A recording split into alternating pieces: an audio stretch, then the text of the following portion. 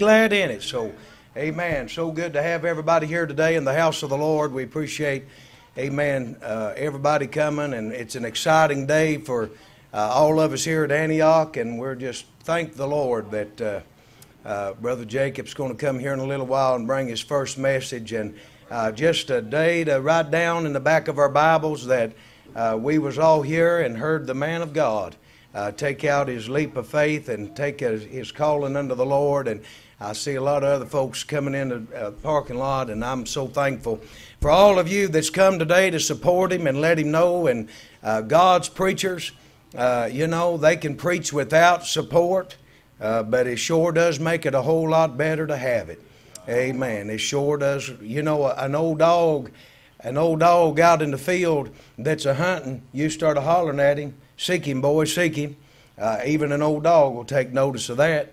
And you get to, when a man's up preaching the gospel of Jesus and God's people are praying and God's people are behind him, amen, he knows that. And I believe that everybody here, I don't think Jacob has a doubt that everybody here at the church has been praying for him this week. And we're just excited, amen. We're just excited and looking forward to what the Lord's going to do. Let's all stand about the Lord in the service. Amen. May the Spirit of God just fall out of heaven today. Amen. May the Lord just have His will and way. Father, we love you. We thank you, God, this again, God, to come before you this morning. God, we honor you today with all of our heart. And God, this is just a great day to be here at Antioch. And God, to celebrate the joys of the Lord. And God, the benefits of being a Christian and living for you and walking in your ways. God, we pray today in the name of Jesus, God, that you would move in the service, Lord. May the Spirit of God just fall out of heaven today upon your children.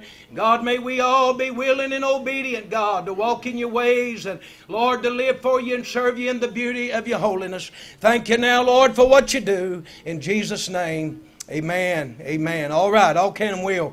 Let's come this morning and let's sing. And, of course, we're getting ready after our morning service. Amen. We're going to go down to the river and have a baptizing. We're looking forward to that. So praise the Lord for all that. All right, don't get lazy this morning. Amen. Let's fill the choir up and let's come and sing unto the Lord. Let's give God everything that we got this morning.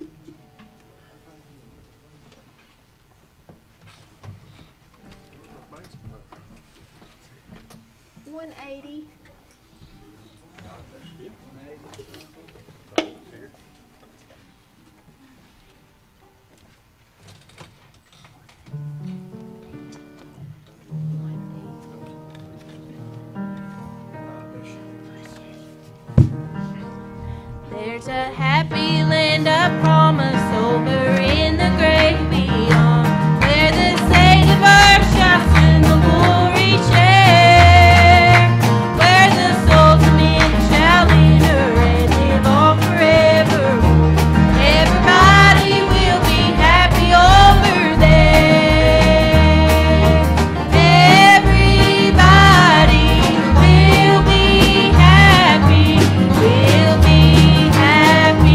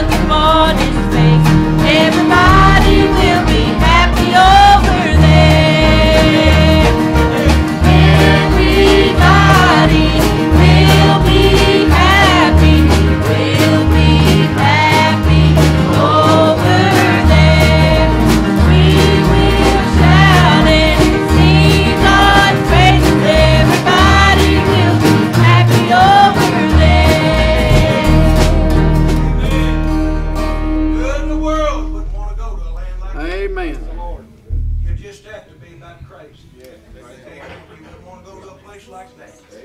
Bless his name. 235.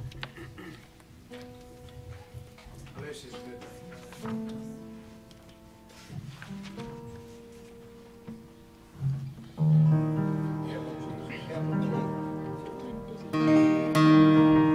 Once like a bird in prison I dwell, no freedom from my sorrow I felt. But Jesus came and listened to me, and glory to God, He set me free. He set me free, yes, He set me free, yes. He broke the bonds of prison for me. I'm glory bound, my Jesus to see. Glory to God, He set me free. Now I am climbing higher each day. Darkness of night has drifted away. My feet are planted on higher ground, and glory to God, I'm forward bound. He set me free, yes, He set me free, yes. He broke the bonds of prison for me. I'm glory bound, my Jesus to see. Glory to God, He set me free. Goodbye to sin and things that confound. God of the world shall turn me around. Daily I'm working, I'm praying too, and glory to God, I'm going through. He set me free, yes, He set me free, yes. He broke the bonds of prison for me. I'm glory bound, my Jesus to see. Glory to God, He set me free. Amen. Thank you, Jesus. Thank you, Lord. Bless his name. 57. 56.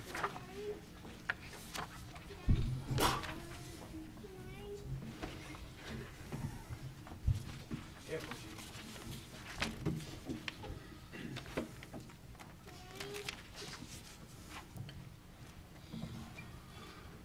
Jesus.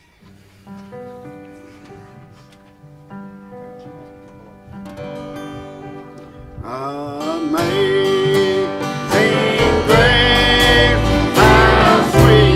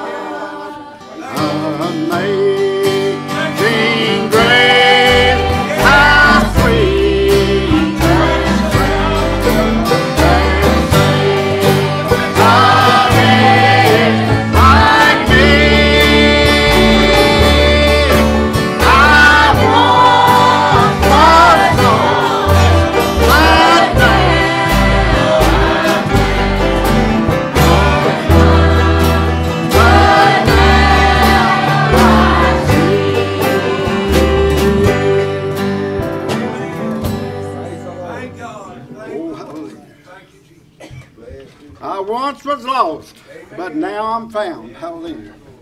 I was blind, but now I can see. Hallelujah. I once was blind. Hallelujah, Brother Jason. Hallelujah. I was blind. The world had me blind. But Brother Jason, now I can see. Hallelujah. I can see clearly tonight. Hallelujah. Hallelujah. I can see my way tonight. Yeah, bless you, Paul. Praise the Lord. Hallelujah. Grace will do that. Hallelujah. Amen. Amazing grace, how sweet the sound. Thank you, Hallelujah. Jesus. Thank you, Jesus. When we've been down 1,000 years, hallelujah, it'll only begun. Hallelujah. Yeah, praise the Lord. Yeah, I thank God for the grace, and I thank God for the mercy that He's had on all of us. Hallelujah. Hallelujah. I'm glad we can be in the house of the Lord today, and back in church. I've been too busy, seems like. I'm busy with things that don't matter. I mean, they matter, but it's good to be busy, but things I've been busy with is, been sin and all that. I pray and hope not to sin. Right. I've been seemed like too busy to get in the Word and read the Bible. Bothers you, don't it? Yeah, it bothers me. Bothers me too. Then it makes me so I can't hear. God bless Makes me be further away from the Lord. you. Yeah. Amen. I need to get back to the Word. This thing of us being out of church, it's kind of bothered me. It makes me, I guess that's why I get busy. I've been doing a lot of work, but I get busy to get my mind off other things. Help you, Jesus. If I get in the Bible, it helped me a lot. Amen. Amen. Y'all pray for me. God bless you, Brother Clyde. I might read the verse here. I don't guess we'll take any prayer requests today. Said, let not your heart be troubled. Amen. Ye believe in God, believe also in me. I thank the Lord for the Word. I ain't been reading a whole lot. Tried reading Daniel a little bit last night, chapter 8. But there's a lot out of that I don't understand. You have to understand Revelation to be able to understand that. Amen. But anyway, I thank the Lord for what He's done for me. Yes. Let's all come pray. Amen. And we'll have Sunday school. Let's pray for Jacob today, Lord. Everybody remember. And above all, let's pray for the lost. If there's any here today unsaved. God, in the name of Jesus, Lord, we humble ourselves down. We thank you, Lord, for all of your blessings, Lord. Thank you, God, for the Holy Ghost and the amazing grace, God, that you've given, Lord. We love you today with everything that's in us. And God, we pray today, Lord, in His name, Lord, that you forgive us of our sins. God, Lord, fill us with flesh, all unrighteousness. God, we remind you, Lord, to walk in the ways of God. And thank you, Lord, do the things, God, that's pleasing in your sight. I pray today, in the name of Jesus Christ, God, that you would bless our families. God, that you help Jacob, Lord. I love you, Lord, and I thank you, God, for your mercy. I thank you, Lord, for your blessings. God, everything that you're doing, everything that you've done, God, I pray in the name of Jesus Christ, Lord, that you would move in the Sunday school. God, that you bless everyone. God, that we would be partakers of the divine nature. And God, see the workers of Christ and the power of God manifested in a mighty way. God, we love you now. We thank you, God, for this day. Thank you, Lord. We pray, God, that you give us a good day on the riverbank. And God, that every soul will be subject unto the higher power. Now, God, we love you. We honor you. And we thank you, Lord, for all your blessings. Everything you've done, everything that you've given, God, you've been good to us. And God, we praise you today, Lord. We love you and honor you for it all. In Jesus' name.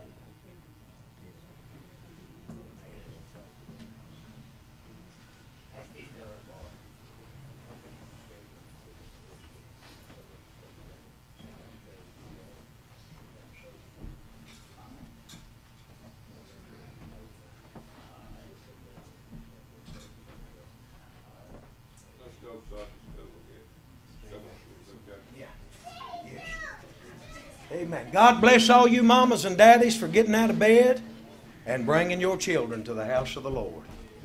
Amen. God bless all of these young folks.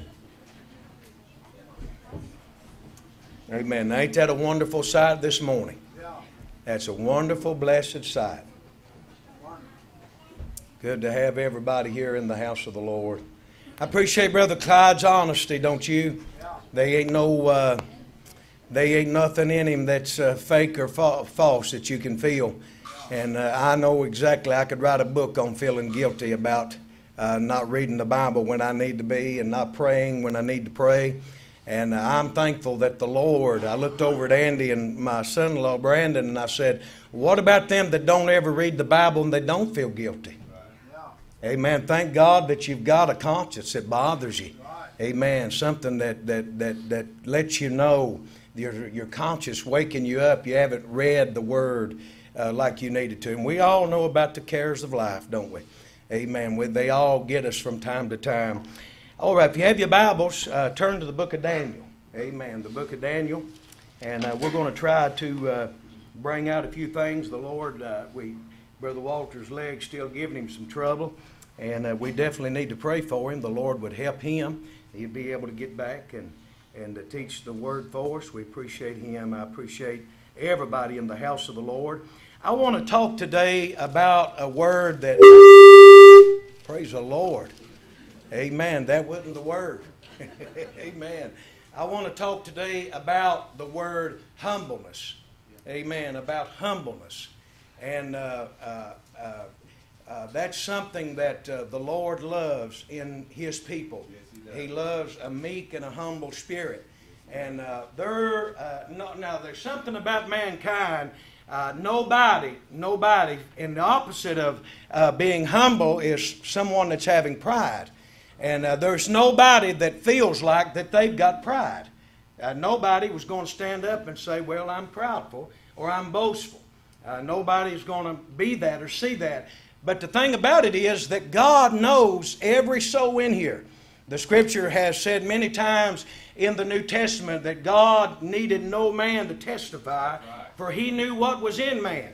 And God knows. I want you to just imagine a cup full of water today.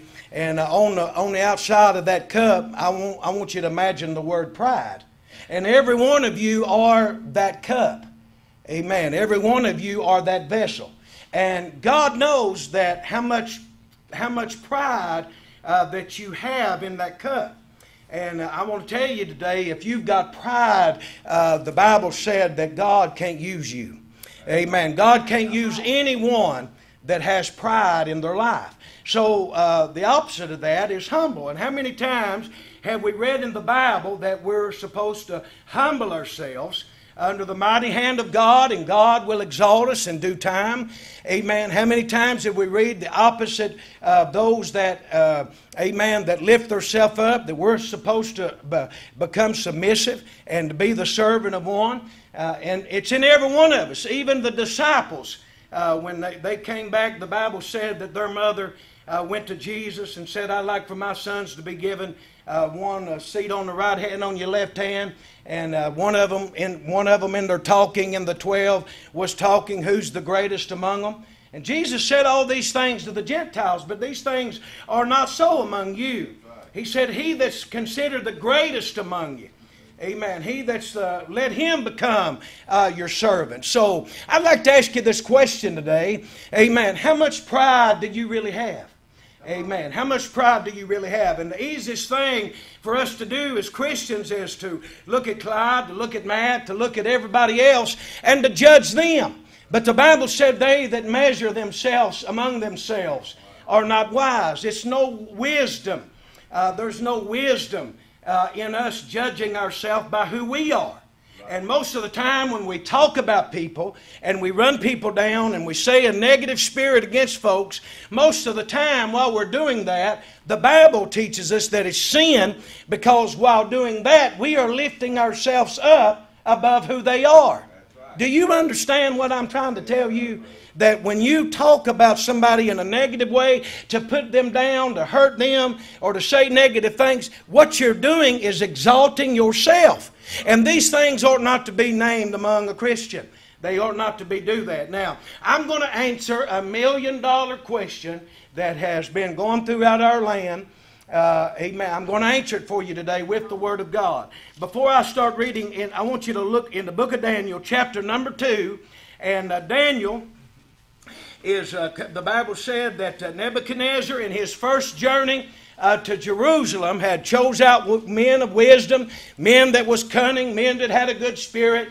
The Bible said that he imported these men back to Babylon, and Daniel and Shadrach and Meshach and Abednego was among that number. And Daniel now is brought before the king, and the Bible said that in chapter 2 and verse 21, the land, in our land that we're living in today, the question is God responsible for the coronavirus? Is God responsible for what's going on in our land and time? Now, I'm going to let the Word of God answer this question for you. Now, Daniel just a few days ago was in Jerusalem at Solomon's temple. Amen. The glory of God was there. The power of God was there. But just in a short time, Jerusalem has been conquered. And now him and the captives are in Babylon. And they're there, and this is what Daniel had to say about it. Look at verse 21 or 20. And Daniel answered and said, Blessed be the name of God forever and ever, for wisdom and might are His. And He changeth the times and seasons. He removeth kings and setteth up kings. He giveth wisdom unto the wise, and knowledge to them that know understanding. He revealeth the deep and secret things. He knoweth what it is in the darkness, and the light dwelleth with him. So, amen, who is it that has changed the times? Who is it that, amen, sets them up and takes them down? Who's responsible for all of these things? I mean, the Bible said that He made evil for the day of evil. What's going on with all the rioting and everything that's going on in our land and country? I'm going to tell you who's in charge of it all. God. God is in charge of everything that's going on. And think how fast God has changed this around. 3 or 4 months ago, none of these things would even mention among us. None of these things was even going on. Now churches are upside down. Now people of God are, amen, troubled on every hand. Preachers are in a mess, and all this virus going on, and all of this talk in the news and all of that, all of this is under the authority and the power of God Almighty. So I want you to understand that. I want you to know that God is the one that does all of these things, and whether we want it to happen in our generation or not, none of us do. None of us want the mark of the beast to be set up. None of us want to go through the pressing times that's ahead of us. But there's going to have to be a generation that's going to have to endure this.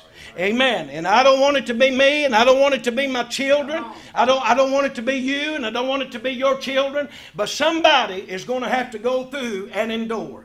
Amen. So I just want you to know that. Well, is all this leading up to the mark of the beast? I don't know. And all them fellers with them degrees, they don't know either. It's God that changeth the times. It's God that changeth the times, not man. It's God that does it. Now, I want to get to humbleness today. If you have your Bibles, turn to the book of Daniel, chapter number 3. Chapter number 4 it is. And I'm going to read to you a little bit, something that I don't normally do, but I want to read to you just a little bit here.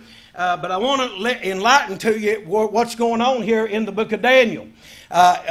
Daniel is in the king's providence, and Nebuchadnezzar has had this dream. And none of the stargazers and the astrologers and none of these men could interpret this dream. And the Bible said that the decree was so hard from Nebuchadnezzar, the king, that nobody could to interpret the dream. And on top of that, he wouldn't tell man what the dream was. And the Bible said that there was going to be a death annihilation of all of the wise men of Babylon, if somebody wouldn't, that'd be just like Clyde come in here and say, I'm going to kill every one of you if you don't tell me the interpretation of this dream, but I'm not going to tell you the dream. Now that don't seem too fair, does it? No. That don't seem too right. But the Bible said that Daniel prayed, and Daniel sought God, and he sought Shadrach, Meshach, and Abednego, and had them to pray. And the Scripture said that he had a dream, and in that dream he began to tell. But I guess probably Nebuchadnezzar couldn't trust the wise men to tell him to make sure that he was right. That's the only thing I can figure. But the Bible said that Daniel, whom the Spirit of God was in, came in and began to interpret the dream. And when he told the dream, it was exactly what that he had dreamed. Amen. Now you think about what a man of God that he was. The Scripture said that he had a dream and he saw this great tree that was planted. Amen. And in that tree was the fowls of the heavens was landed in that tree, and they, amen, ate of that tree, and they nested in that tree. Underneath that tree was the beast of the field. They was under shade of that tree. And Daniel came in, amen, and he began to make manifest, brother, what this was. And he said, thou art king. He said, this dream is against them that hate thee. This dream is for them. Because Nebuchadnezzar realized after Daniel had talked to him that he was that tree. Amen. The Bible said just in a few chapters before that he had had a dream that of the image of gold, and he had seen that, and Daniel explained to him that each one of those images, it started out with the head of gold, right on down to the feet of clay. And Daniel interpreted that and told him that each one of those, as it changed, as it went down, each one of those was kingdoms. Amen. And he said, Nebuchadnezzar, you are the head. There's never been a greater kingdom than Nebuchadnezzar's kingdom. Right. The Bible said that all nations, I'm not talking about America, I'm talking about all countries and all nations answered to the king Nebuchadnezzar. And if he wanted them to die, they died. It was so urgent that you remember back in Daniel chapter 1, it was so urgent that the king, the Bible said that the king, amen, one of the servants of the king was so worried about Daniel and them not eating, amen, not drinking the wine and eating the meat of the king, that he was afraid he was going to die because that he wasn't doing his part. Right. So you see what a king that he was a mighty man. Amen. All he had to do was turn his hand, and judgment came upon them that didn't follow and them that didn't obey him.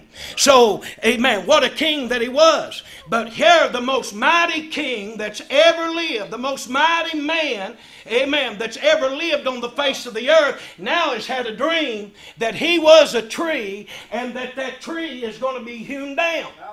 So he called up old Daniel. And that's where we're going to read at today in chapter number 4. Let's start reading at verse number 19. He said, Daniel, whose name was Belshazzar, was astonished for 1 hour, and his thoughts troubled him. The king spake and said, Belshazzar, let not the dream or the interpretation thereof trouble thee. Belshazzar answered and said, My lord, the dream be to them that hate thee, and the interpretation thereof to thine enemies. The tree that thou sawest, which grew and was strong, whose height reached unto the heaven, and the sight thereof to all the earth, whose leaves were fair, and the fruit thereof much. In it was meat for all, and under which the beasts of the field dwelt, and upon whose branches the fowls of the heaven had their habitation. It is thou, O king. Thou art grown and become strong, for thy greatness is grown, and reacheth unto the heaven, and the dominion is to the end of the earth. And whereas the king saw a watcher, a holy one, coming down from heaven, and saying, Hew the tree down. Now think about that. And destroy it. Yet leave the stump of the roots thereof in the earth, even with a band of iron and brass, in the tender grass of the field. And let it be wet with the dew of heaven, and let his portion be with the beasts of the field, till 7 times pass over him. This is the interpretation. Now that was the dream, and now the most mighty king that has ever lived in history, according to the Bible, not me. Amen. I ain't got enough sense to go to Bible college and, amen, read all that stuff, the history of all that. I'm just telling you what the Bible says. The Bible said this is the interpretation. He said, verse 25, verse 24, this is the interpretation. This is the decree of the Most High, which come upon the Lord my King, that they shall drive thee from men, and thy dwelling shall be with the beasts of the field, and they shall make thee to eat the dew of heaven, and 7 times shall pass over thee, till thou know the Most High ruleth in the kingdom of men, and giveth it to whomsoever he will. Now you need to pay attention to that right there. Right. Amen. Don't go to sleep on me this morning. You need to understand that all of these things that's going on in our land, and people's worried about the election, and I believe we need to do the best we can. And I believe we need to support the very best one that we can. Yeah. But if it don't work out our way, you've got to understand behind the amen, the curtain, God's got the hand of the puppets. It's God that's doing everything that's being done. Now, preacher, what am I to do? You're to live right. You're to have the Holy Ghost in working and moving in your life, and let the Lord take care of everything else. Now, I promise you, amen, we ain't going nowhere where nobody ain't been before. Amen. We ain't going nowhere where nobody that ain't been before. And they trusted Him, and they was delivered. And if you and I will trust Him, amen, He's going to deliver us. Now let's see what this mighty king had here. The Bible said, whereas verse 26, or verse 25, he said 26, I done read that. He said, and whereas they commanded to leave the stump of the tree roots of thy kingdom, they shall be sure unto thee, after thou shalt have known that the heavens do rule. Verse 27. Now Daniel's getting ready to give him a little preaching message. Wherefore, O king, let my counsel be acceptable unto thee. Break off the sins by righteousness, and thy iniquities by showing mercy to the poor, if it may be a lengthening of the tranquility. They were 7 years that was a coming of pure hell to this king. He was in the best times of his life. The whole world answered unto this man. Right. This man had so much majesty and so much glory, it would behoove you and I, amen, to even begin to comprehend the power that he had. Right. The power that he had. But the Bible said, amen, that in the last days, when the mark of the beast is set up and the false prophet, that the whole world is going to wander after him. Now, if this God back in Nebuchadnezzar's day took care of Nebuchadnezzar during these 7 years, and took care of God's children during these 7 years, it ain't that we may not have to go through trouble, because we will. But we ought to take comfort in knowing that our God that ruled back then is the same yesterday, the same today, and the same forevermore. And if God took care of them back then, He'll take care of you and I today. Now Daniel is telling this king, God has given you all this. You're that tree that you had that dream about, but you're going to be cut down. And 7 years is the time of the vision that it's going. 7 years is how long it's going to take, amen, for you to be restored unto Him that, amen, that had the power to cut you down. Amen. But if you want to do anything, king, you do good to the poor. You cut your sins off, amen, and start living a righteous life. Listen to that. He said that by the lengthening, that it may be a lengthening of thy tranquility. Daniel was saying, God may have mercy on you, O king, if you try to behave yourself and do a little something good. But God knows, and you and I know, that man, it's hard for man to have success without it going to his head. It's hard for man to have, amen, much of anything without it going to his head and man sticking out his chest and saying, look, now that's what the definition of pride is. It's achievements that's made by one's own self. And the Bible said that the man, Jesus talked about the man that said, I will tear down my barns, and I will bestow my goods, and I will say. Now the problem with that was I. And the problem with you and I today, and the problem with America, and the problem with the church, and the problem with the preachers, and the problem with everybody, it's I. Lovers of their own selves. Amen. The Bible said, no, now somebody said, I don't like myself. You're a liar. The Bible said, no man hateth himself. but he loveth himself, cherisheth himself. I don't ever hear Jason Nunley going around running down Jason Nunley. I don't ever hear Jason Nunley going around and talking about the things that I do. You know why? Because I love me. And you love you. You can act like you don't, but you, amen. So we as the people of God have got to read the Bible and study the Scriptures to realize who we are and who the God that's got all this under control is. And when we realize that, we are to bow our knees before the God of heaven and humble ourselves. You know why the pews ain't full every Sunday? Pride. Man's a living on his own bread. Man's a doing his own thing. Man's a doing his own power. God said, I want my children to humble. I want my children to be the most mighty king that ever lived is getting ready to be cut down. Now let's see if he learned anything. Verse number 28, he said, all this came upon King Nebuchadnezzar at the end of 12 months. 12 months from the day that Daniel told it was going to happen. I guess by, amen, the 11th month, he had done forgot it. Have you forgot that it's God that's making your heart beat? Right. Why does the preacher's got to prime you to praise Him? Yes. Why does the preacher's got to prime you to testify? Yes, why does the preacher's got to prime you to be faithful to church? Yeah, why do we got to beg you? Why do we got to plead with you to read your Bible? Why do we got to plead with you to read, amen, to have a prayer life and just to talk to God? I'm going to tell you why. We're full of pride. You see, Peter said we've not been redeemed by corruptible things. If we've not been redeemed by them, why do we serve them? Right. Amen. Why do we serve them? He said we're not redeemed by corruptible things as silver and of gold. Now Jesus said you can't serve two masters. Right. You'll love the woman, want one, and you'll hate the other. Right. And then he said man cannot serve God and mammon. What's the definition of mammon? Money. And what did Paul tell Timothy? The love of was the root of all evil. It ain't the dollar, but it's the love of that dollar that's causing men, amen, to stray away from God. Right. I'd rather for my children to pick up pop cans and have nothing and be meek and humble. You see, Brother Stephen Reynolds, I was telling Brother Walter what a great, great teacher that he was, and how knowledgeable that he was. Well, Brother Walter, I know men that's got some of probably as much knowledge as he's got, but I don't like to hear them teach. That's right. You know why? Right. Because he's got the spirit of humbleness. Yeah. Right. That's what I like about Brother Walter when he gets up and teaches. You can see tears are running down his face. When's the last time you cried? Right. I mean, when's the last time you cried? Yes. People that's full of pride don't cry. Right. One man stood and said, my daddy died, Michael Barnett. Michael Barnett, that's dead and gone now, that had the brain tumor. I worked with him at UPS, and Michael Barnett told me, he said, I had 6 or 7 brothers. He said, my daddy died, and every one of my brothers cried. And I walked right by the casket, and I was the only brother that didn't cry. Now I looked at him, and I said, if God ever lays His hand on you, you'll break down like a baby.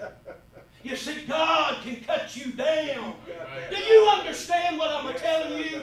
God can cut you down in the blink of an eye. In the blink of an eye. God can take everything you've got away from you. That's why we ought to be so humble in His presence.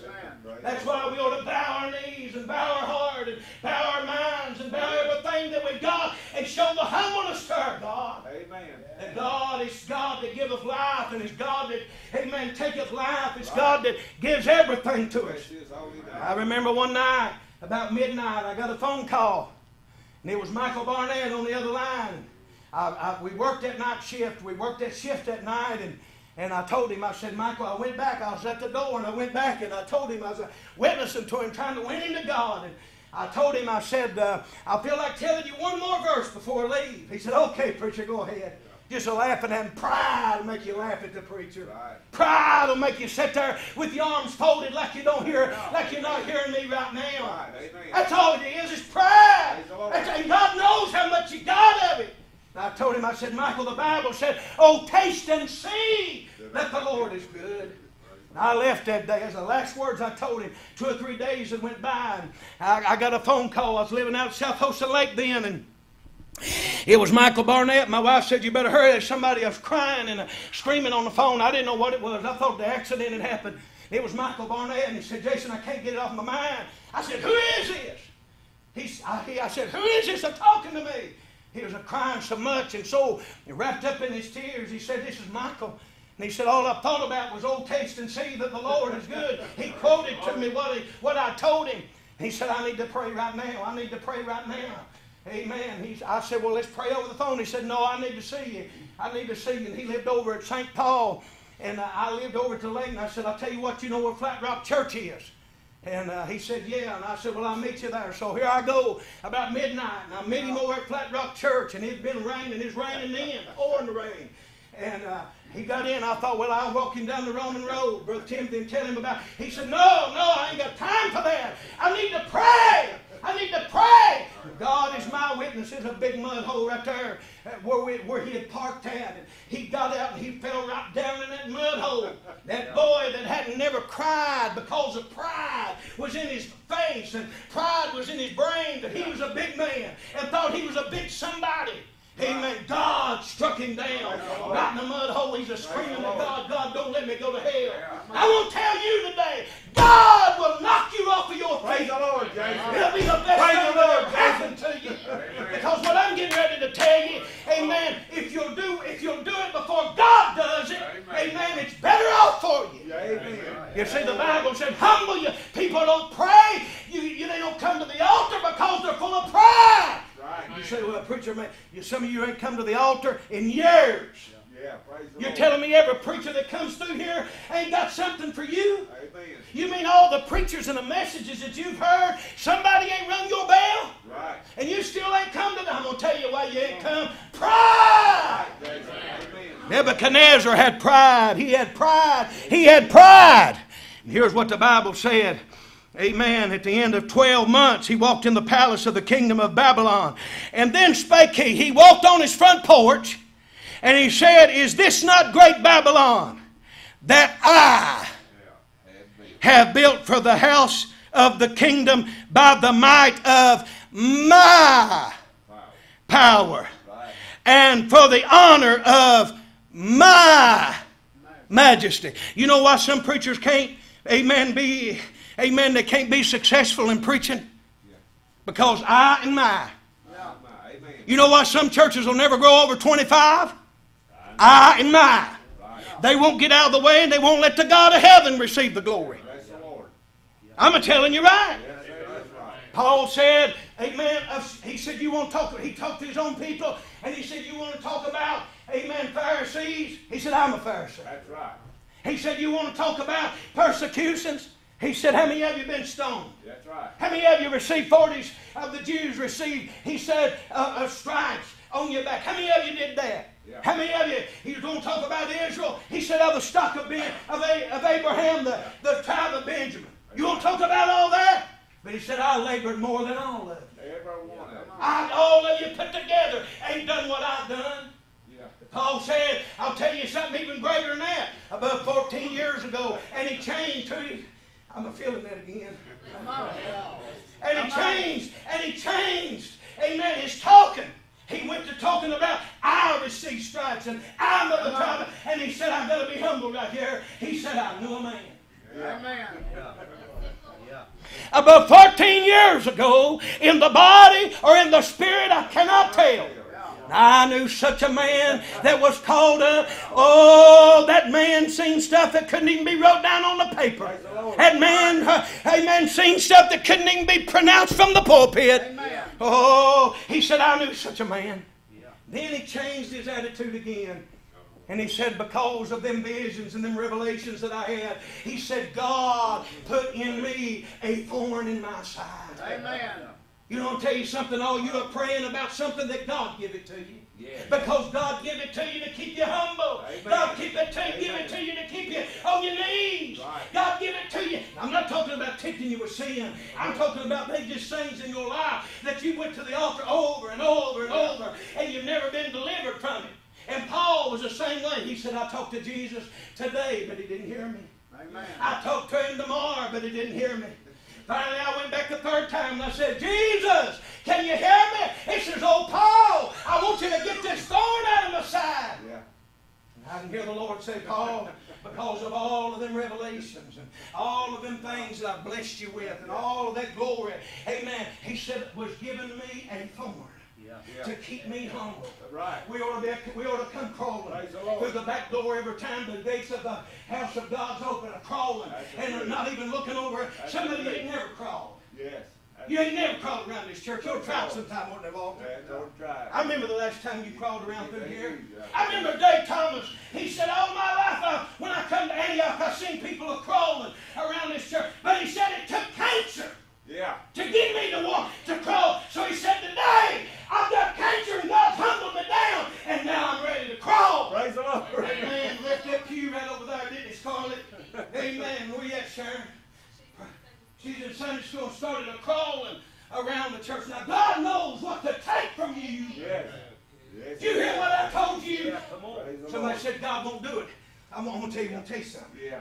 He surely will. I was witnessing to a man. I still seen the work. I was witnessing to a man, and I was telling that man about God. And I told him, I said, God's got a way of getting your attention.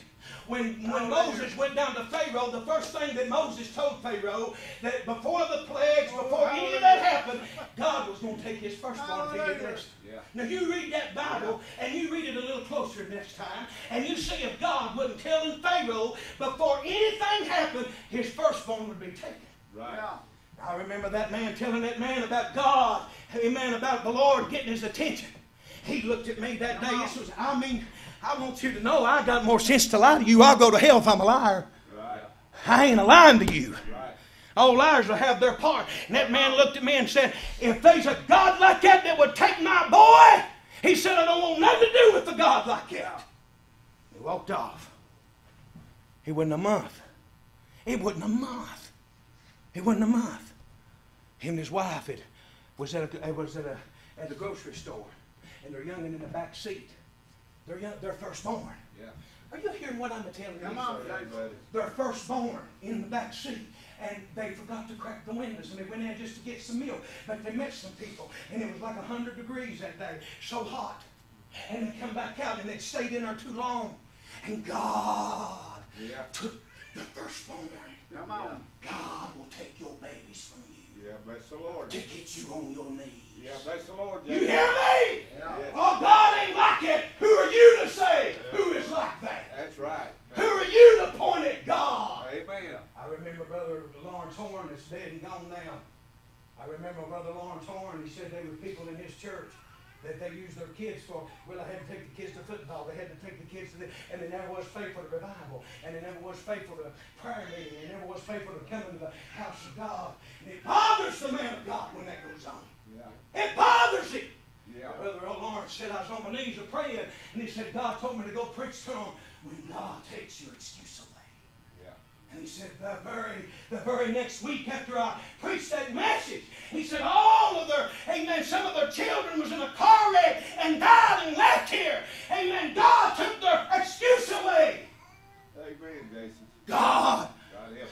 I'm afraid of you. Amen. Praise the Lord. I'm afraid of you. Amen. Praise the Lord. I fear you. Yes. You have my life and my children's life in your hands.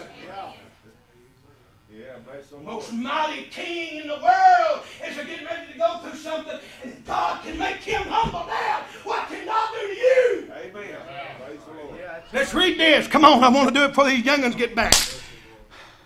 The Bible said, while the word was in the king's mouth, there fell a voice from heaven saying, O King Nebuchadnezzar, to thee it's spoken, the kingdom is departed from thee. And they shall drive thee from men, and the dwelling shall be with the beasts of the field, and shall make thee to eat grass as oxen, and 7 times shall pass over thee, until thou know the Most High ruleth in the kingdom of men, and give it to him whomsoever he will. There it is again. He's a given the kingdom to whoever he will. The same hour. Yeah. Yes. Oh, Babylon. Come on. Oh, Babylon. Alas, alas, that great city. Yeah. How long did it take? 1 hour. Yeah. 1 hour. But old Daniel said, King, I saw a stone that was hewn out of the mountain. Now this stone wasn't made by hands. But I saw that stone, and it tore down that golden head. And it tore down them silver, amen, that silver chest. It tore down every one of them kingdoms. Who was that stone? I heard about that stone.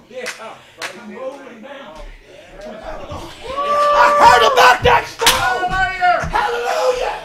That stone that the builders rejected. Why? He didn't come with a crown on his head. Amen. Praise the Lord. Whoa! Oh, Lord, I feel the Holy Ghost. Bless His good name. Okay. This king that's got all this power. Now, I'm going to quit when they all get in here. I promise I am.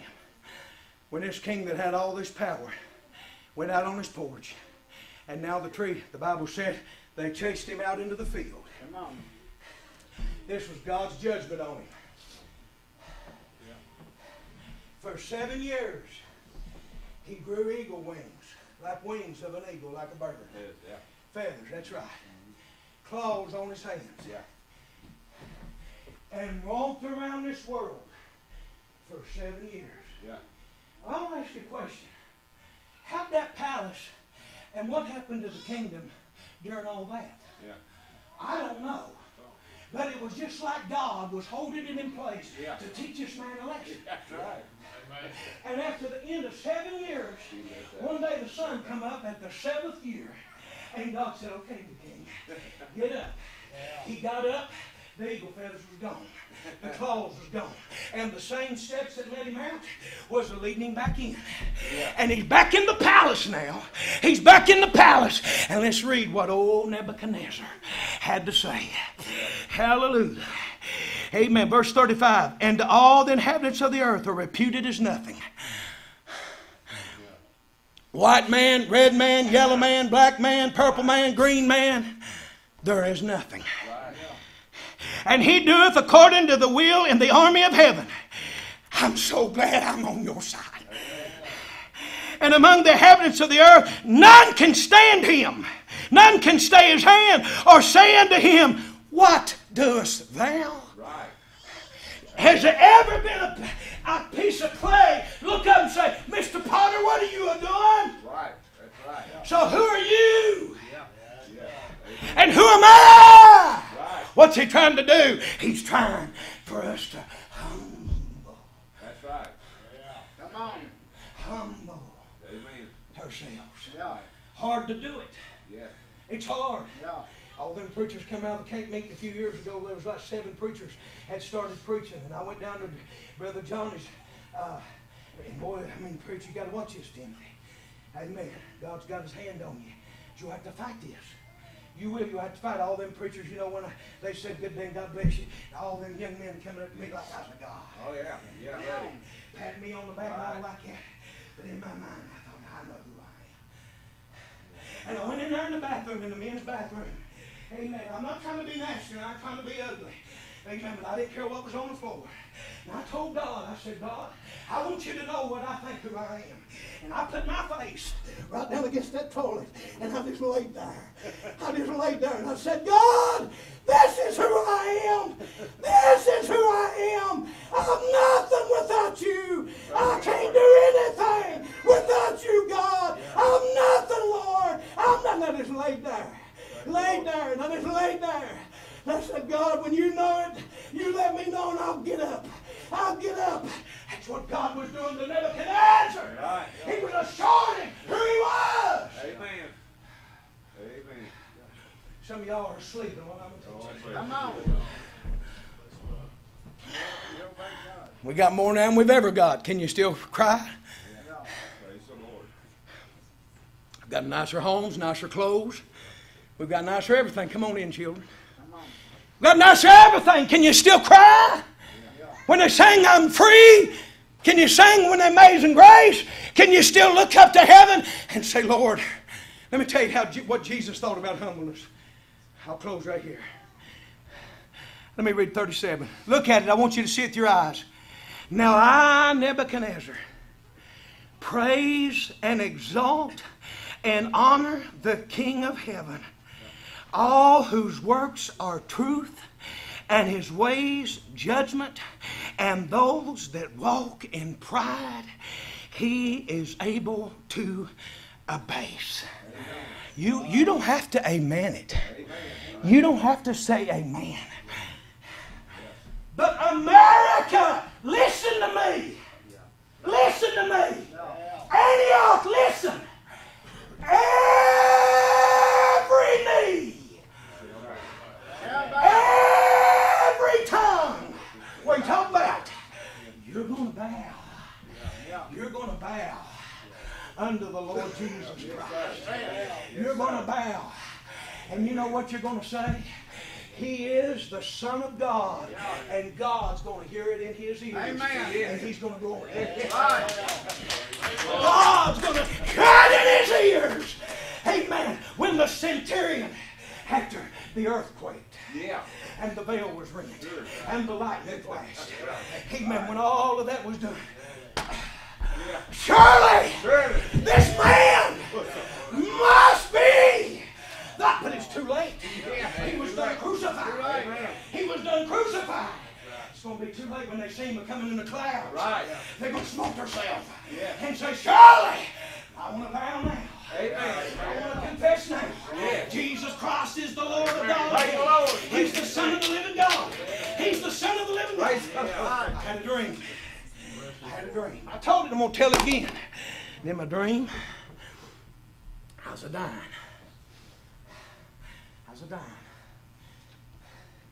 And in that dream, I was dying. I've always been a marvel at the last words of the man. I've searched every book in the Bible. I've always wanted to hear what the last words of a man was. That's why I've talked about your mommy so many times. Her last words was, Daddy, come hold my hand while I cross the river. Last words. Last words. You know what I'm talking about.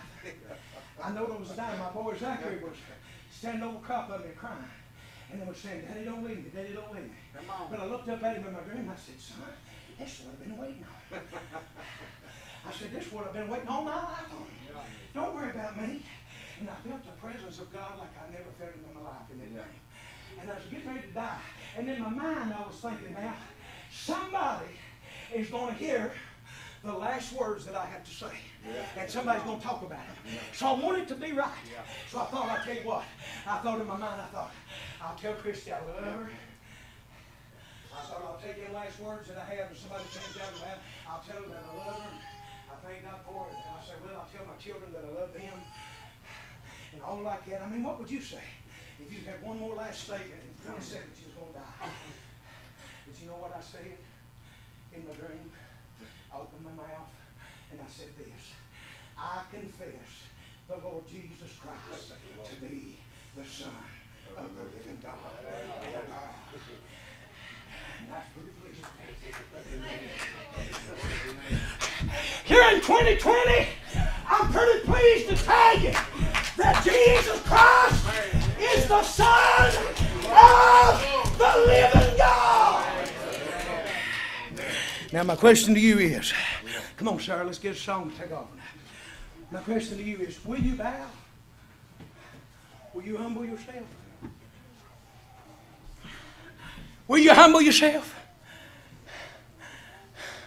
Will you bow? When the world's on fire, men's are running to the rocks and the cliffs. Too late to bow then. But man, they never learned nothing. You listening to me? The next chapter, his own son, his own flesh and blood, took of the golden vessels of the house of the Lord that they'd taken out of Jerusalem. They got put liquor in them and wine. And they got to getting drunk on them. They got to getting drunk on them. And right during the middle of their big party, there's a man's hand come down. Me nay, me nay. And it made the king. Look up here at my knees. I ain't doing the boogie. I want you to know, young lady, young man, if you don't know him, this is coming. You hear me? This is coming. Their knees smoked together. And they wasn't none of them big professors able to do it. But they chose Daniel, in whom the Spirit of the living God.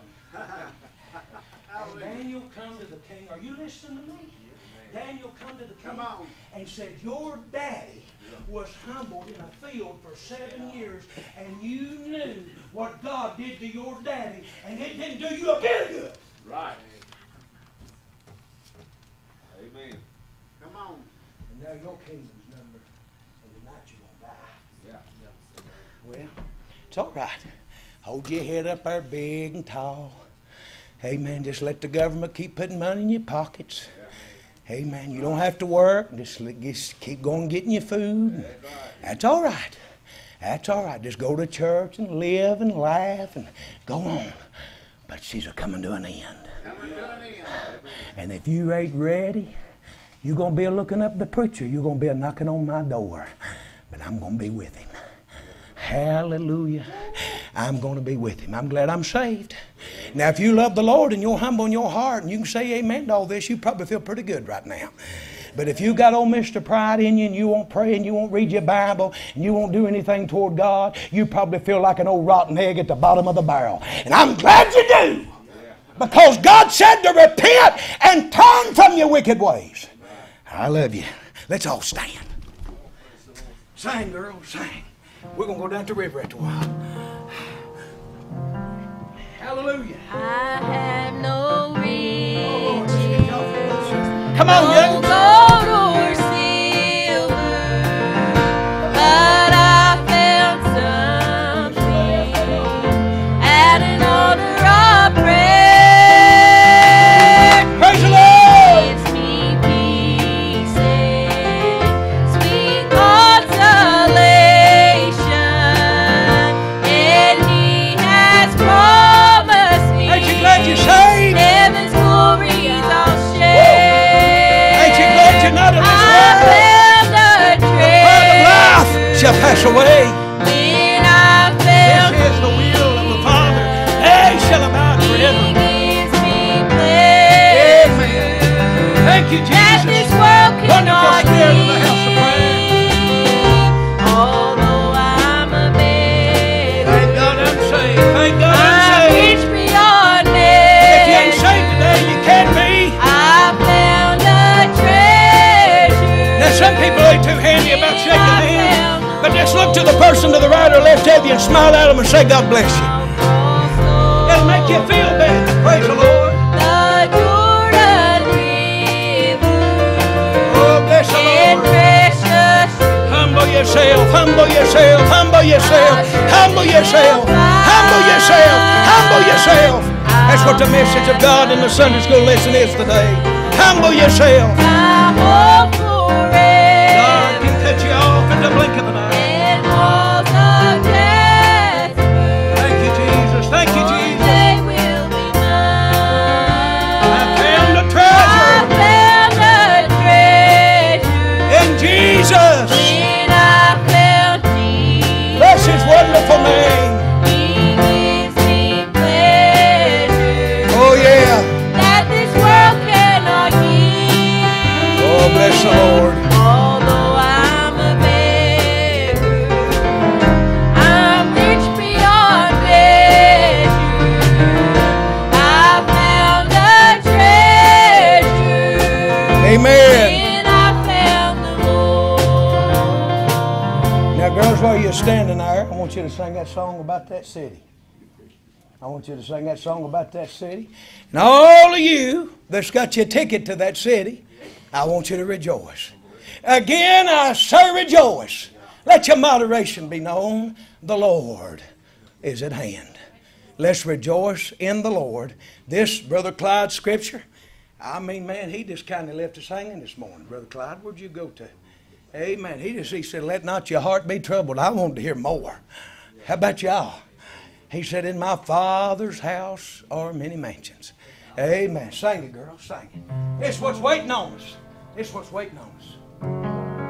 There's a city over yonder, not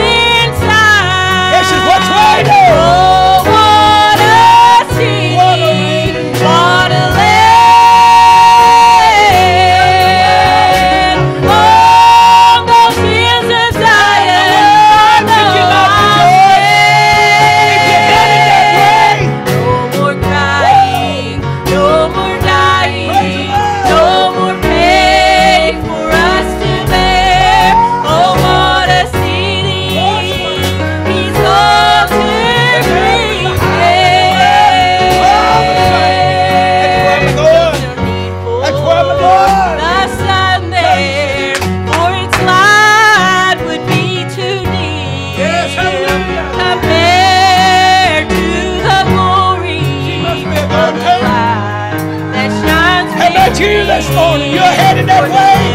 Can you wave at him? On Calvary, They're waving at us.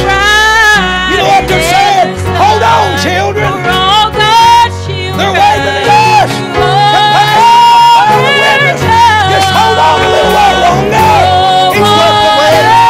Whoa, hallelujah. What a land. Oh, look into Zion. One day I'll stand. No more crying, no more dying, no more pain for us to bear. Oh, what a city is all to prepare. Amen. I'm glad I'm ready. How about you? Now I want everybody that's saved today, you men of God. I want us to anoint this preacher before he comes. We're going to anoint him and ask God to give him power, give him wisdom, give him that anointing by which the God that called him. Before we do that, I talked to Brenda about his wife because they passed away, and I gave her my word that I was going to turn on her today. All right. That slipped my mind Come on. and not do that because she said that she really didn't let it happen. We will anoint Brother Walter as well. We want the Lord to help you, Brother Walter. We want the Lord to touch you. Praise the Lord. Yeah, bless the Lord. Thank you, In the Jesus. name of the Lord Jesus. Yes. In the name of the Lord Jesus. In the name of Jesus Christ. Thank you, Jesus. Come on, King. Thank you, Jesus. Jesus. I remember when the Lord called me to preach, I went down to the river to be baptized myself. I let the devil beat me out of it. I got baptized when my mommy got saved. I was 9 or 10 years old. I can't remember exactly how. You could figure it out. But then I got saved and I never got baptized.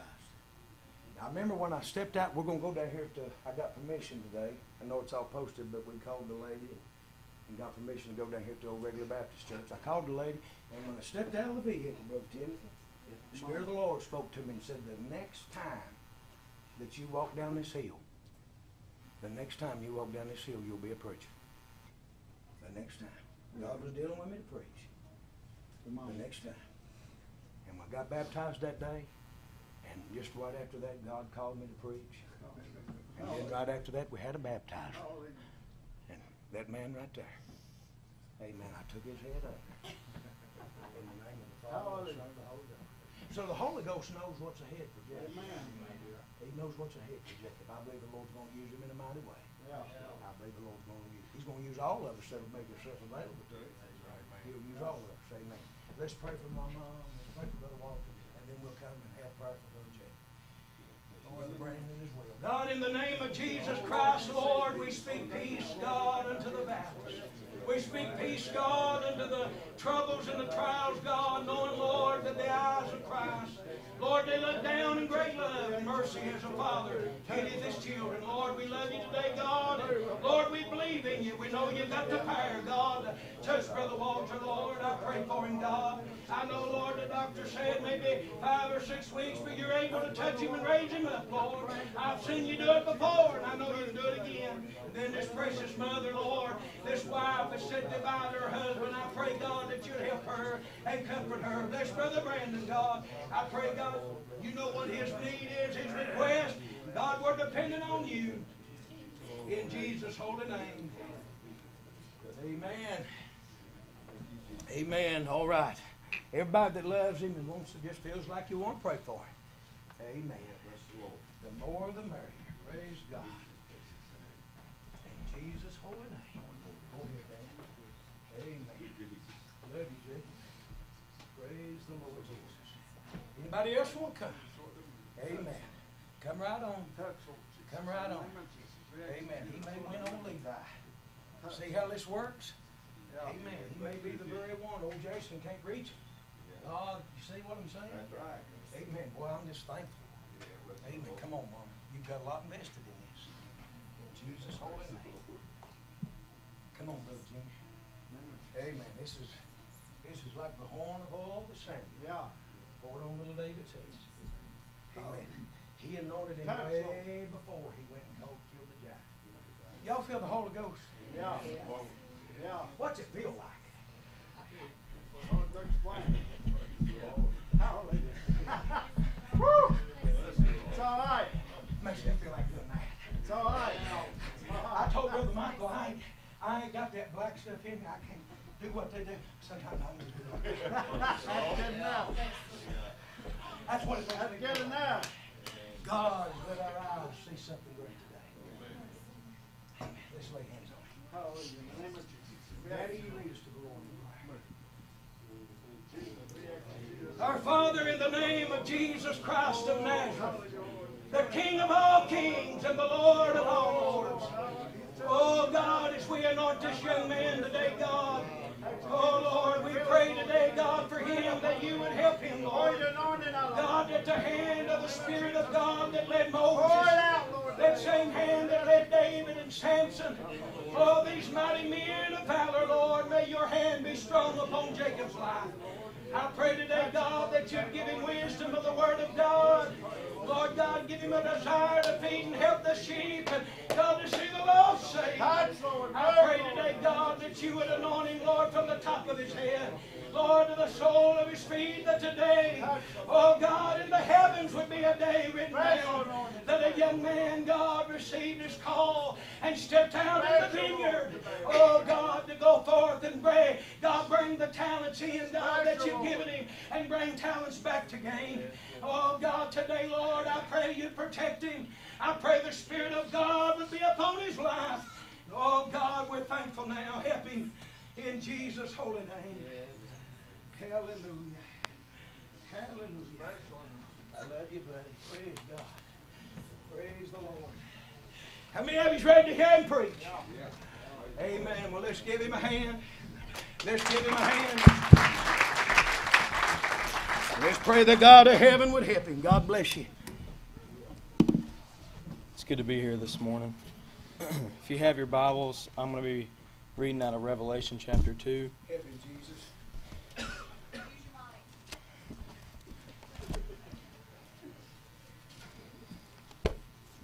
First of all, I want to thank the Lord for saving me and all He's done for me, and for calling me to preach. And I hope that this can help y'all. And He gave it to me the other week. I was praying, and I asked Him what He'd have me to preach, and I had a message, and He changed my mind. And I know it's for a reason, for somebody here. And we're going to start reading in verse 1 in Revelation chapter 2. It says, "Unto the angel of the church of Ephesus write these things, saying, He that holdeth the 7 stars in his right hand, who walketh in the midst of the 7 golden candlesticks, I know thy works, and thy labor, and thy patience, and how thy canst not bear them which are evil, and thou hast tried them which say they are apostles and are not, and hast found them liars. And hast borne, and hast patience, and for my name's sake hast labored, and hast not fainted." And these are the two I want to focus on. "Nevertheless, I have somewhat against thee, because thou hast left thy first love. Remember therefore from whence thou art fallen, and repent, and do thy first works. For else I will come unto you quickly, and will remove thy candlestick out of this place, and except thou repent." I'm going to read verse 16. It says, "Repent, or else I will come unto you quickly, and will fight against them which with the sword of my mouth." And that's all I'd like to read. And thank y'all for standing for the reading of the Word of God. And I was reading this the other day, and it got me thinking about how a lot of people, they get saved when they're young and they run from God. And I believe that you can backslide. I'm not saying that you get saved and you just stay saved, but I believe you can backslide, and some people have left their first love. And if the Lord would help me, that's what I'd like to preach on this morning. Returning to your first love. There's a lot of people that go out and they think that alcohol and drugs are the answer, and they've known their first love when they was younger, and they've left it. And the people that were around them, they know how you are. I left my first love, and I was running from the call to preach, and I backslid from the Lord. And my parents and everybody around me knew that my attitude had changed. They knew that I was different, and they knew that it was for the wrong reason. And I think I think a lot of people think that they'll be all right and they have time to come back, but as he was teaching, he said, you never know the day or the hour when the Son of Man cometh, and you never know when he's going to come unto you, split the eastern skies, and you're going to be standing there and you're going to be wondering, what am I going to do? There's nothing I can do, and that's what I'm trying to get to you tonight, or to this morning. You can return to your first love, and it says right here, if you go to chapter 3 in Revelation, in verse number 12, or verse number 15 and 16, it says, I know thy works, that thou art neither cold nor hot. I wouldest thou wert cold or hot. So then, because thou art lukewarm, I'll neither cold nor hot, I will spew thee out of my mouth. And the Lord, He's faithful and just to forgive you, but if you're lukewarm and you're in between and you go to church and you just play it your whole life and you don't have any desire to read or any desire to pray, and I've been there and it's not fun, you're miserable, and you might think you're happy, but you're not happy at all, and you think you have the right things in line, and you think your life's planned out, but you don't have nothing. All you got is just that sin that you're grabbing onto because you're trying to fill that void that's inside of you that the Lord can help you with. But right here in verse 20, it says, Behold, I stand at the door and knock. If any man hear my voice and open the door, I will come unto him, and I will sup with him, and he with me. If you come, and when he's knocking on your heart's door, and he will come and knock on your heart's door, he's promised every man one opportunity. He don't have to call on you again, and maybe when you were little, you had that opportunity, and you accepted it. But if he's calling on you again today, then you can come to the Lord, and you can accept what he has for you, and you can sup with him. And all the people that say, oh, you're just playing church, don't listen to them. I had to listen to them, I've had the devil been fighting me the past week saying, you're not ready, you don't know what you're talking about. But this morning I feel like there's someone here that needs help, that's been backslid on the Lord and that needs help. And you know who you are. God knows who you are. I don't know the souls of anybody in here. But it says, Behold, I stand at the door and knock. If he's knocking on your heart's door, you need to accept the Lord. And there's nothing better than the Lord. You might think all the sex in the world, the drugs and the alcohol and all this stuff that you think you have it under control. You might have a grasp on life, but you ain't got nothing without the Lord. You're miserable. You don't have any plans for the future. There's nothing that can hold you there. You're just willy-nilly. There's nothing holding you there. But once you get a hold of the Lord and you hold on to Him, He'll hold on to you. But as long as you hold on to Him and you keep His commandments, He won't let you fall. But if you turn away from Him, He will let you fall. But He will still be watching over you. And I thank the Lord for saving me. And if y'all have any sin in your life and you've been fought and you backslid on the Lord, it says, I stand at the door and knock. You know, you can't be lukewarm. He's knocking on your heart's door, and you can sup with the Lord today. And I want to thank the Lord for saving me and for all He's brought me through. Amen. And it says here in the my text, it says, because thou hast left thy first love. You might have loved Him. You could be older this morning. I don't know. You might have loved Him, and you might have turned away from your first love. But He's always waiting there with open arms, and He'll take you in anytime you need to, Lord. And I might not, I'm just a young man, and I don't, you might not think I know what I'm talking about, but I'm not the one talking this morning. The Lord's talking through me, and He gave me this message, and He's knocking on your heart's door. And if you accept Him, it'll be the best thing that'll ever happen to you. It'll be the greatest thing that'll ever happen to you. He will use you in a mighty way, and He'll do everything. He'll do everything. There might be battles, and there might be struggles in your life, but if you hold on to God, He'll hold on to you. And I just thank the Lord for all He's done for me, and that's all I got, and I thank the Lord for saving me.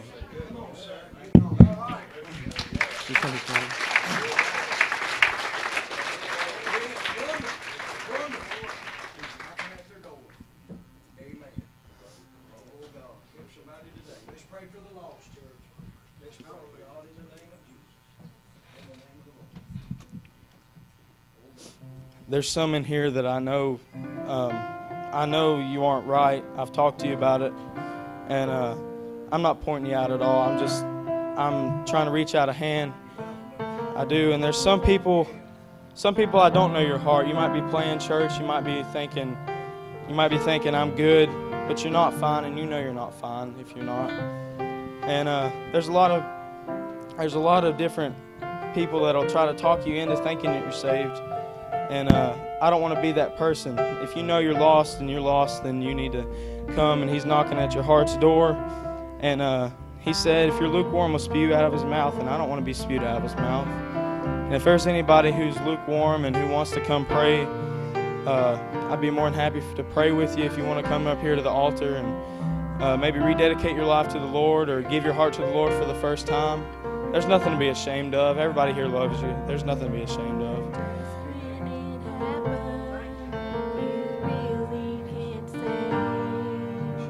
Don't turn it away if you feel it.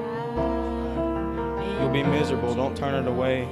No one's going to look at you and think anything bad of you. Everybody's going to gather around you and pray for you. And Jesus is calling you home.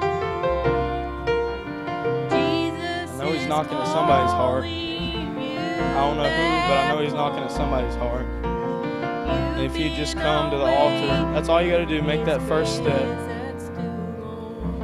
And that's all you have to do.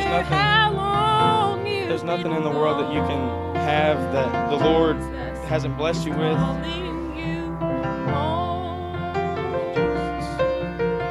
Is there anybody else who'd like to come pray?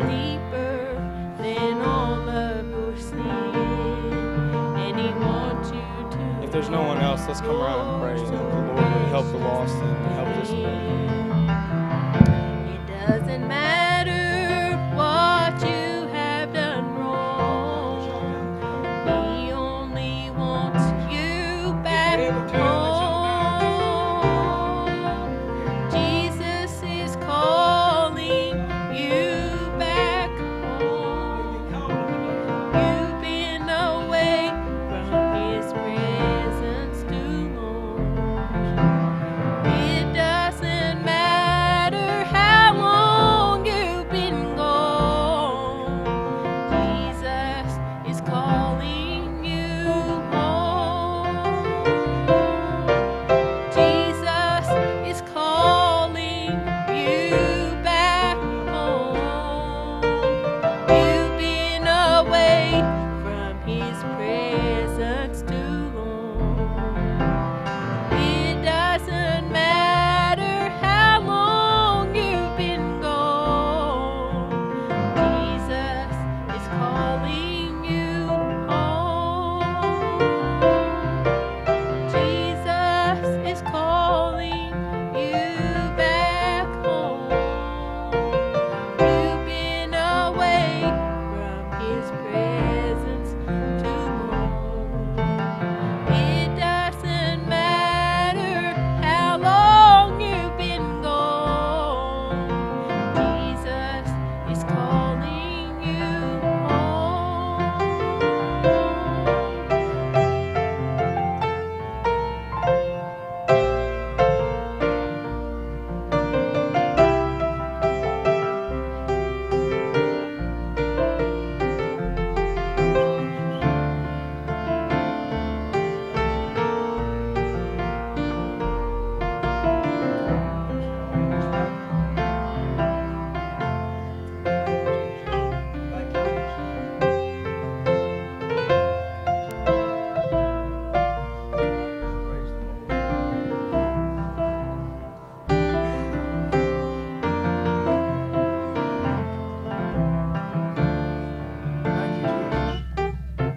I'm just glad I'm home.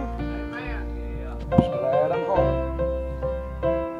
Praise the Lord. Wasn't that a wonderful first message? Amen. I thank the Lord for that. I told him I wish I'd have done Brother Clyde as good first time I ever preached as he did today. I appreciate that. You know, it ain't about the jumping high. It ain't about all that. It's about the message and the word. And the word was, if you've walked away, He's knocking at your door. So you can't get away from that. You can get away from that jumping man. You can get away from that preacher that hollers, but you can't get away from that door and that knock. And if He's knocking at your door, and I'm just like him, I feel, amen, congregation this big, not knowing a heart in here, I'm sure the Lord's probably talking to somebody. And we just pray the Lord will help you, amen, to find what you need today. So let's give the man of God a hand. Praise the Lord. Amen. Stay tuned. There's greater things to come from the redhead preacher. Amen. Praise the Lord. Amen. I love him. I thank the Lord for it. Anybody got a testimony before we change the order of the service? Got something from the Lord now you want to say? I'd like to thank the Lord for the Sunday school lesson this morning, Jason. I honestly believe that's about as good as I've heard on what you was teaching on. That put it about as plain as I appreciate I've that. ever heard it, and I appreciate it.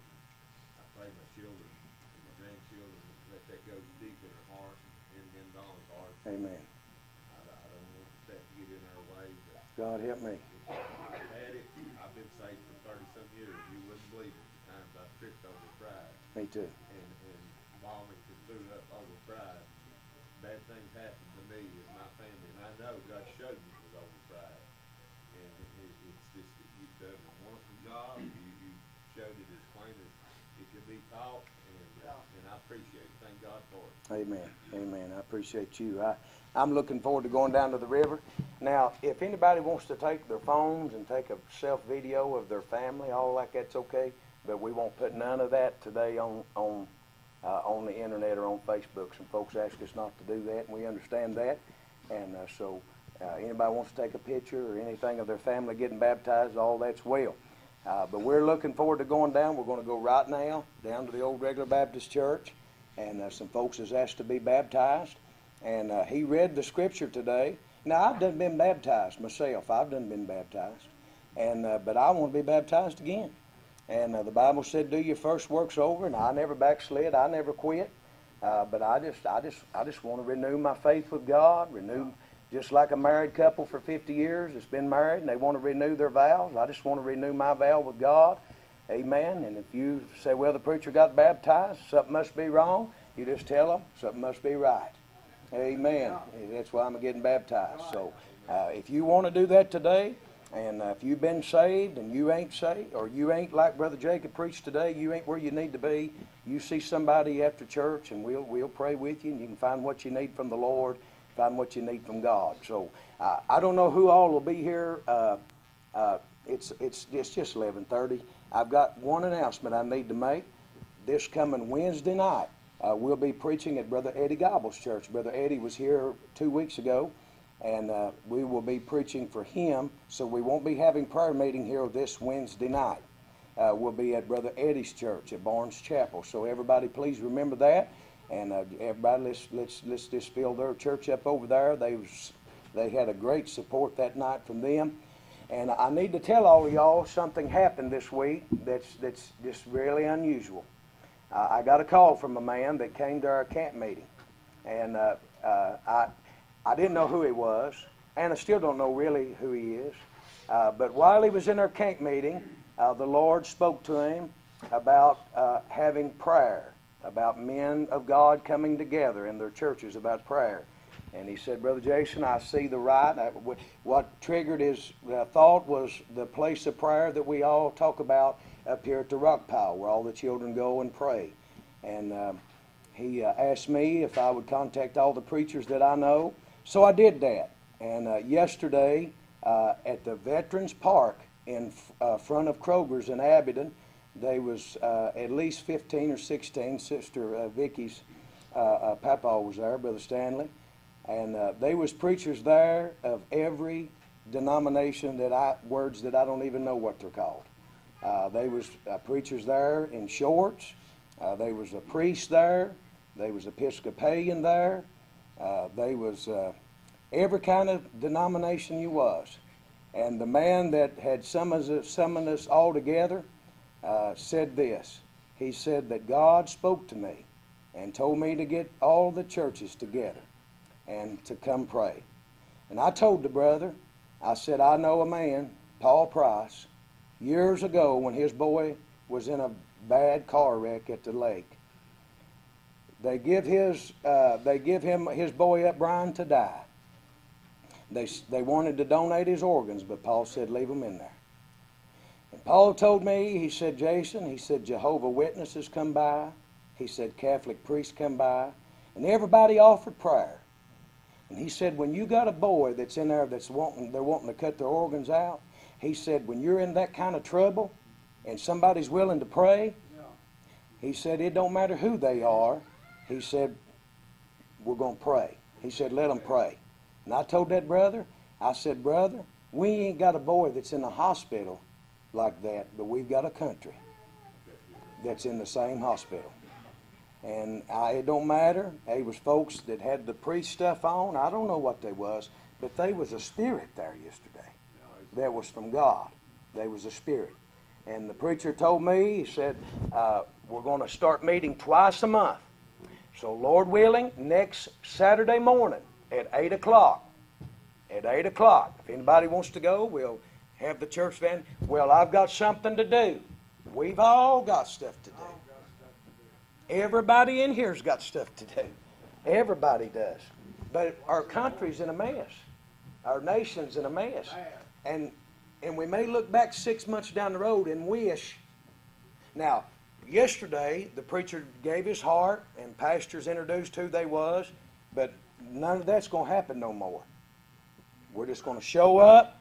It's a 13-acre park up there, and we're just going to show up, and we're going to get out of our vehicles, and we're going to go pray. And when we get done praying, we're going to come back and get our vehicles and go home. We'll go wherever we go. So, women and men, anybody that would like to go and pray for our country. Where's that at? You know where Kroger's is in Abingdon. If you look right across the street there, that big yeah, I field, know, yeah. the old swimming pool. I know where you're talking Where the old swimming pool is in Abingdon, right up there on the hill, like you're going up to Kmart, the old Kmart there, you turn right, and our nation's in trouble. And our president's in trouble, and we need to pray. We need to pray. So as the brother said yesterday, he said it ain't no doctrinal, and it wasn't. And it wasn't. It ain't none of that. It's just folks meeting together and praying. And one of the biggest churches up there in Abingdon, he said he was going to go and try to get all of his people come. When you come, you don't judge nobody. If they're in a pair of shorts, you don't judge nobody. We're going to pray. You don't judge a man if he's once in grace. You don't judge a man if he looks like a priest. We're going to pray. We're going to pray. We're going to pray. So next Sunday or Saturday morning at 7:30, it's just 1 hour. We'll just go there and we pray just 1 hour. We pray for 1 hour. If anybody would like to go with us and pray for our country and our nation, amen. Let's pray for the churches. We'll be leaving here, and then after that, it'll be 2 weeks from there. It'll be on a Monday. They're going to have it on a Saturday and a Monday, and it'll be on a Monday at 6 o'clock in the evening. So two days out of a month, we're all going to congregate together, and all them preachers, and there'll be more preachers that'll be there next time. Now that the word of mouth has got out. So anybody like to go with us, you're welcome to go up there. I showed up yesterday. I was out mowing right till time in my work clothes. You're not showing to be pretty. You're showing to pray. You're showing up to pray and to seek the face of God. So I thought that was a great thing. I'd never in my life be associated with any of those men except it was for something like this. And I thank God that God's allowed me to be a part of it, and I'd like for Antioch to be a part of it as well. So anybody like to go and be there? Does anybody not know where the baptism place is? Raise your hand. All right. Amen. We got a bunch of old veterans in here. Let's just out now all go right down to the baptismal hole. Sister Kathy. I want to say something. You said Paul Frost, his son was dying. He didn't have to. I remember that I had a husband that was dying. Amen. Burial last in the grocery store. Yeah. Anywhere. I would have to. It don't matter when you're in trouble, does it, sis?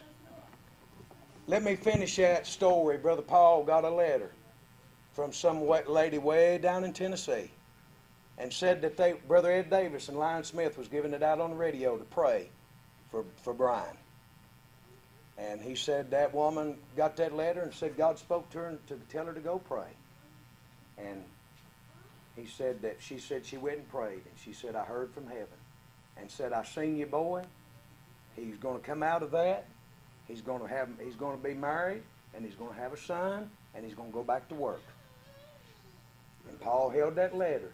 He said when them doctors would come in there and want to donate them, take them organs out, he said, I just get that letter out and I'd rub it. Well, after all that came to pass, Brother Paul said, I looked that woman up. He said, I had to go find her. He'd never met her in his life. He said, I had to go find her. That was back before they had computers and Google and all that stuff. He said it was a hard time finding her. He said, I finally located her way down in Tennessee. He said, I went and knocked on the door. He said, nobody came. He said, I knocked again. And he said, here come an old mother. Now listen to this. He said, here come an old mother. When she opened the door, she had her Bible in her hands like this.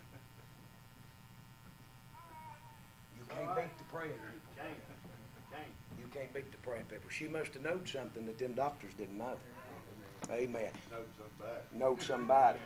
I asked Brother Junior, I heard the request, we was listening to the service Wednesday or sometime, about Stella not being good, and I told my wife we ought to go down there and have service. He's going to talk to Sister Stella about us having a cottage prayer meeting down at her home. She ain't able to get out and go much now, and we want to try to cheer her up and be a blessing to her.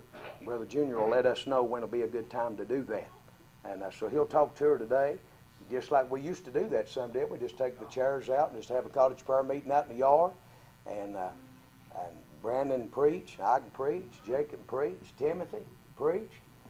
Seeing Jacob up here makes me want to start a revival. It does. It's in my blood. It just makes me want to start a meeting. Amen. So you be much in prayer. We may just have a meeting here for long. Who knows what the Lord will do? Who knows what the Lord will do? All right. Abram's got a birthday. Abram, how old are you, Abram? How old is he act, Mom?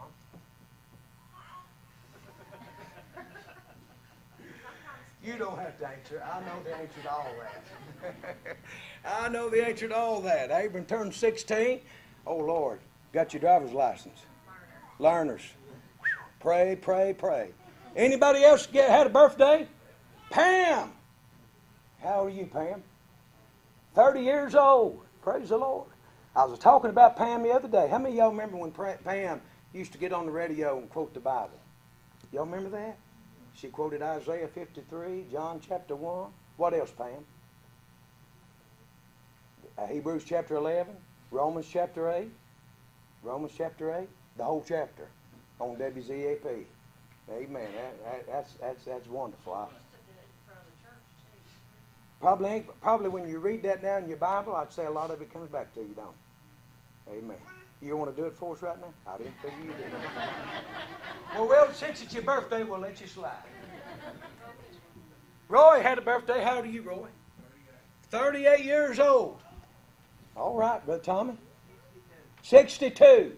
Well, this is a happening month, wasn't it? Anybody else had a birthday? All right, let's sing happy birthday to him. Happy birthday to you. Happy birthday to you. Happy birthday, God bless you.